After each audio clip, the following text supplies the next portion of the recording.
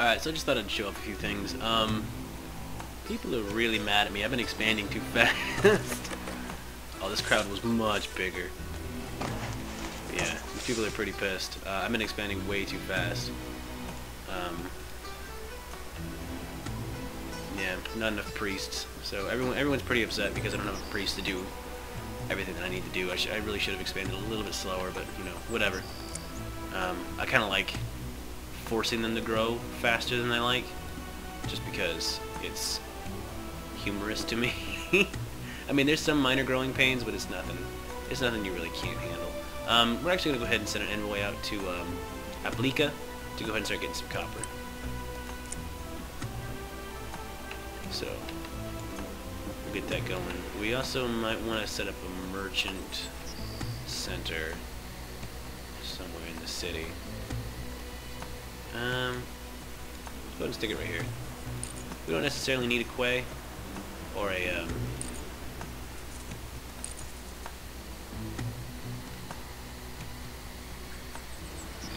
let's do that. Put it right here. We don't necessarily need to put it on the water's edge. We can just set up a barge landing for that.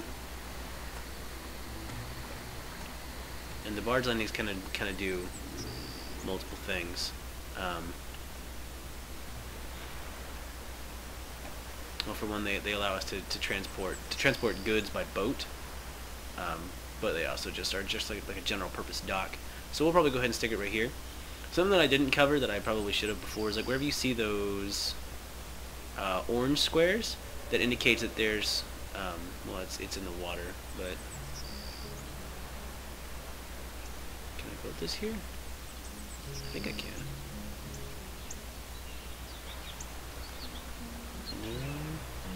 Build it here though. Yeah. So whenever you see those white, like, you know, obviously the orange squares are, oh, it's in the water, but whenever you see those yellow squares, it indicates that if it floods, water is going to get there. Yeah, see? Building a barge. Probably should have built that first, but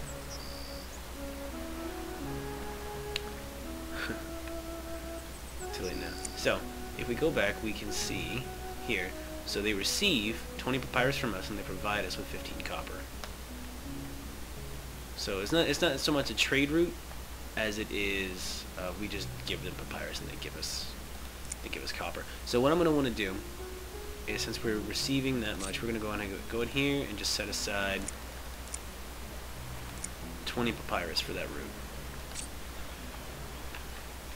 I'm also going to want to set up a drop-off point. We're going to want to get this guy next. Just, you know, start getting the trade post, because I think this is one of the yeah, I think this is one of the requirements for the game. But I mean, again, we really don't have a whole lot of people, so I mean, oh, we're already in planting season. Let's just speed this up. I'll just have this on high speed every time I unpause it. That way things are going really fast and I don't have to wait. But yeah, so those little yellow squares indicate that if it floods, there is the potential for or when it floods, if it floods too much, like here, I'll show you, like this whole area right here.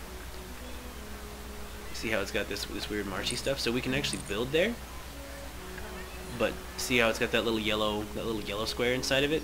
If it like floods too much, if there's like a lot of flood water, instead of just flooding up to like this point in the normal shoreline, it'll actually come up to where that yellow box is.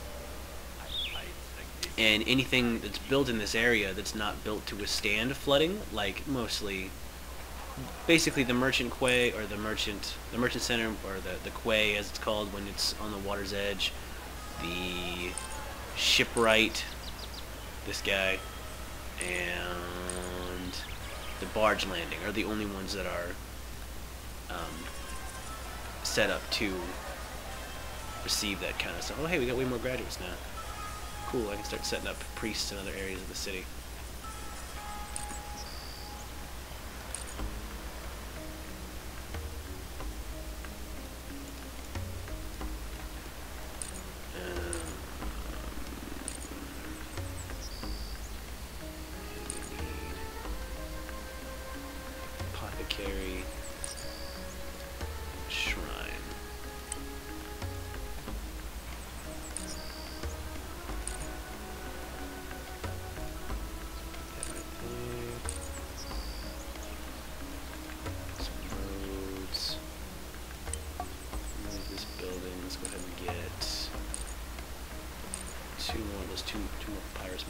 like I originally wanted to do. Because we got a bunch of bricks.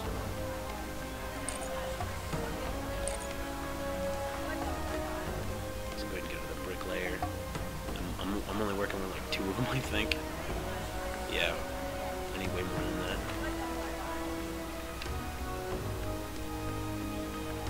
It'd be nice to get some more farmers here soon.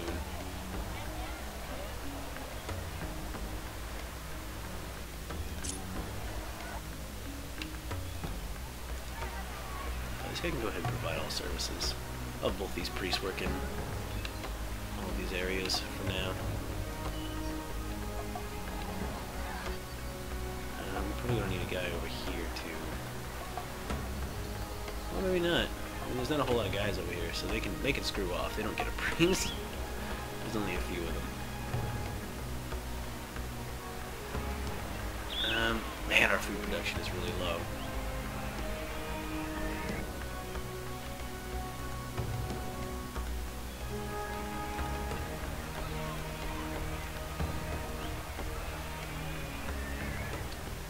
All want worship. That was to Osiris. Who should I dedicate this one to?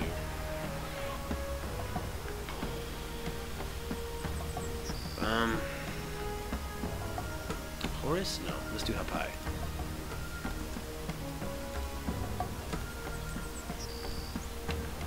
Alright. So now we got a bunch of food again. Getting this and that off. Let's go ahead and get this guy coming into the city. As well as... Damn it. Still don't have enough food. We could do it, but we'd have a deficit of food. I need that food to pay my workers.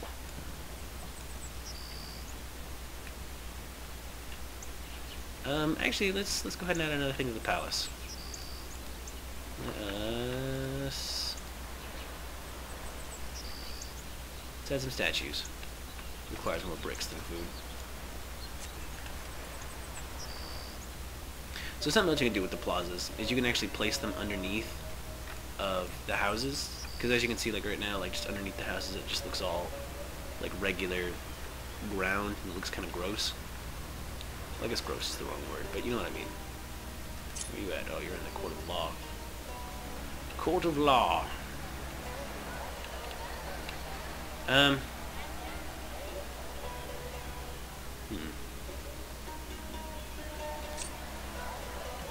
Many healthcare complaints.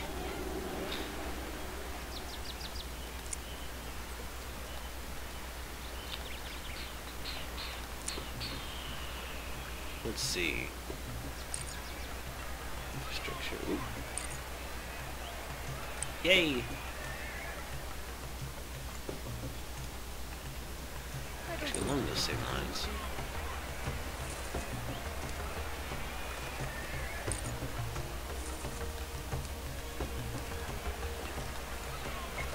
There. That looks nice. Well, that looks weird. Whatever.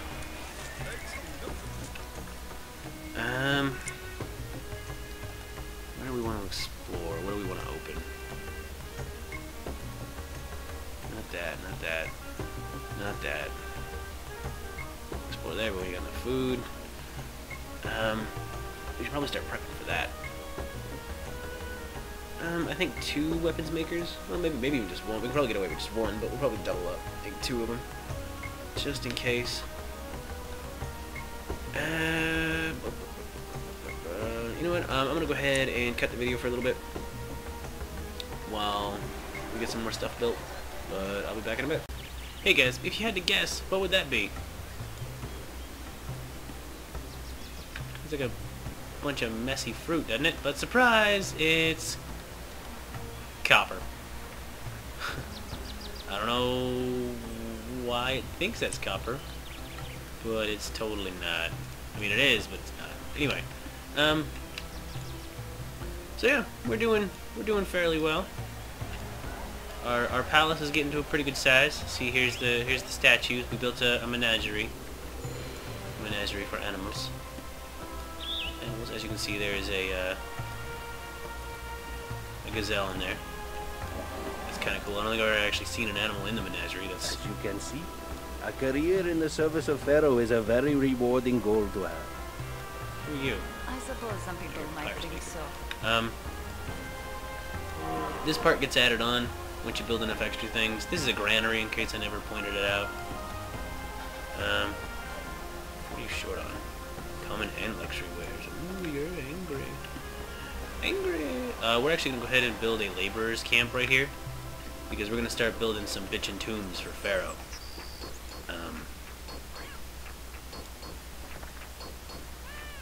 Or at least we will, as soon as we get, you know, do nothing. If I never pointed it out, there's actually nothing for the Overseer to do on this map other than to build stuff. There's no mines, there's no quarries, there's nothing.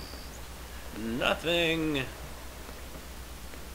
So, that's a bummer.